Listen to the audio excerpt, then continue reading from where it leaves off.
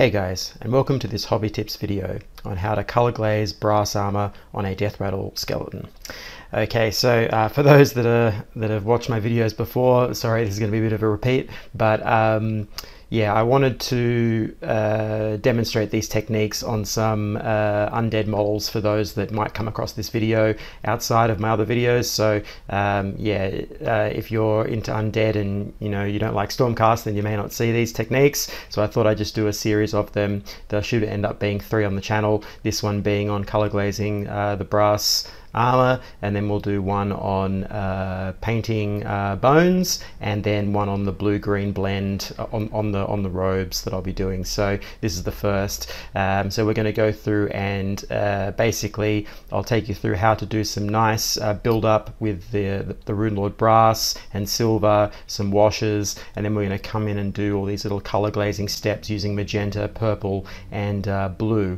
And you should see something really cool. It's nice and fast. This one we're going to go for a slightly darker style, so it won't be quite yeah, we want something a bit older, so we're going to do a little bit of scratches and that sort of thing. Just simple techniques, nothing too fancy for your basic troops, but it should end up something really cool. If you want to see I guess this in full, the hobby chat video I did where I painted the Wight King, you'll see that sort of style. It's a little bit darker than the Stormcast models that I do on the channel, and you end up with, yeah, really cool result. So I guess grab yourself a model and let's get started.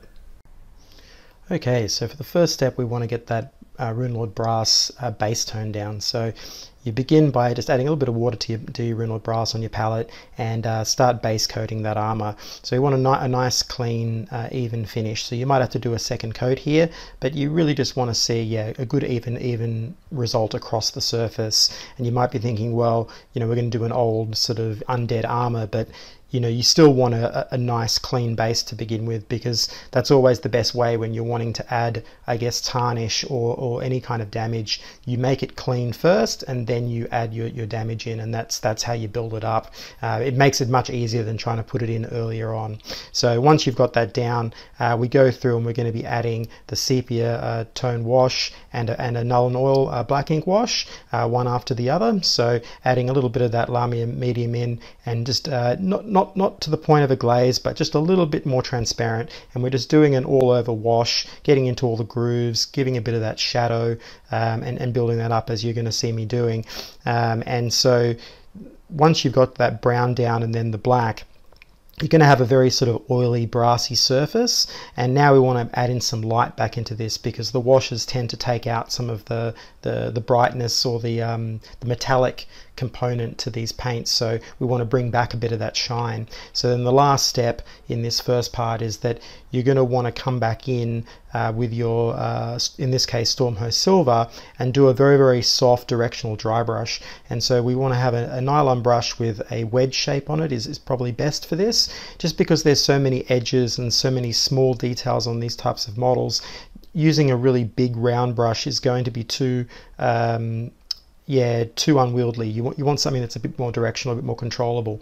And so you're just going to be rubbing that paint off the brush until it's very dry, and then you want to just very directionally brush across the surface, hitting all of those little edges and where the armor meets another surface or so on, just to get those little line edge highlights and overall give the armor a bit more of a buff so that it shines.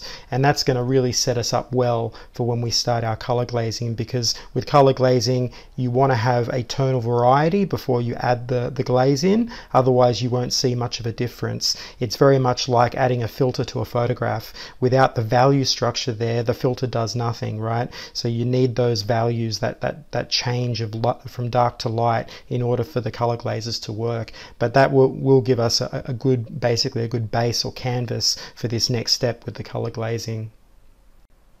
So now on to the fun part. So we're going to start with the magenta, and we're going to move through the purple and then the blue. And so this is a really fun part of it, and it's very relaxing. You add your Armour medium in, get it very thin down so that it's quite transparent, 2 or 3 drops of Armour medium into that shade.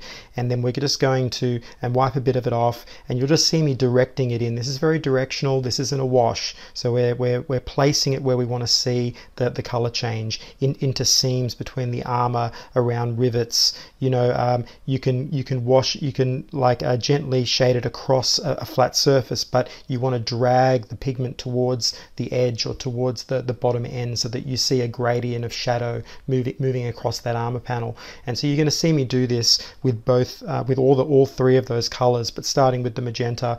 The magenta is going to add a lot of red and a lot of more pigmentation into that Runelord brass. You're going to think that the brass was quite colorful before, but the moment you start adding this magenta and the purple in, suddenly it starts to really become quite vibrant and quite deep in color because you're adding a lot more pigment to it, and it just starts to really make it a lot more interesting to look at. So you're just building that in. Same with the purple. The purple's there to increase vibrancy as well, and also add a variation of shadow, so you're seeing something else as well in some of those areas. You don't have to do everywhere, you're just placing it where it looks cool, so where the shadows really work for that purple. So you'll see a little bit of, you know, the brass tone into magenta, into purple, and then finally you'll be using that blue, and the blue is there for deep shadows. It's there to basically refine the shadow lines around each of the armor panels. Anywhere where you want to get that little bit deeper, a little bit darker tone,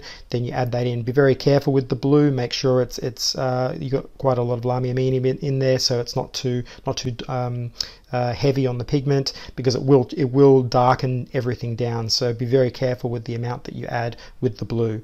And then finally, once all that's dry, you're going to come back in with a line edge highlight of the silver, and this time you're using a fine detail brush and just very carefully picking out those edges, the main edges on the armor for where you want the light to hit. And we're now crisping up those line edge highlights on the main panels, the main areas, so that you get a difference between a softer line edge highlight from the dry brush and then a more hard, sharp line with your fine detail brush. And that's going to give us variation across the surface as well. You can also add scratches and little details like that to make the armor more tarnished. But overall, the goal is a slightly darker brass with these deep colors and these scratches, and so you end up with a really cool result. And there we are, one color glazed brass armor on a Deathrattle Skeleton, all done.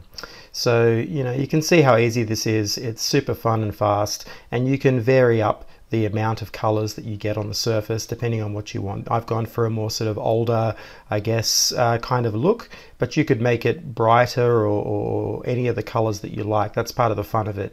You know, you're just adding those different colors in, giving you the different, like, you know, variations across the surface.